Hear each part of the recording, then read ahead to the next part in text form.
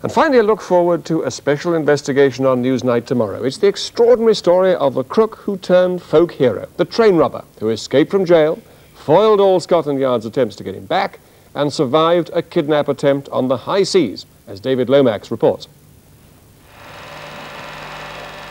Earlier this year, a group of ex-Scots Guardsmen chartered a luxury yacht for a cruise in the Caribbean.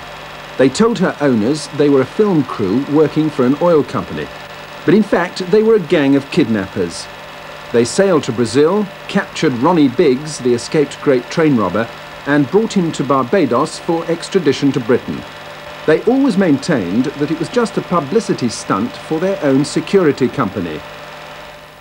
It just really wasn't anybody else who was going to mean as much to the British public. And they were the people I was trying to get, and I was aiming the promotion at.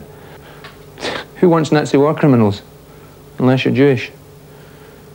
I just didn't think they would have the same glamour that Ronald Biggs would have. They wouldn't stir up so much public sympathy.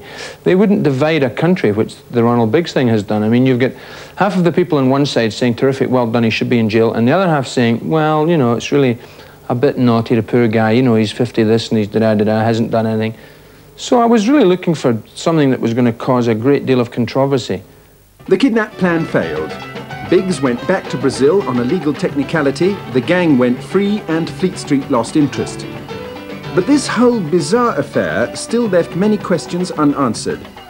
In a special investigation in Newsnight tomorrow night, we report on who the kidnappers were, how they drew up their plans, how they raised the money, who paid them, and what the backers hoped to gain by putting Ronnie Biggs back behind bars.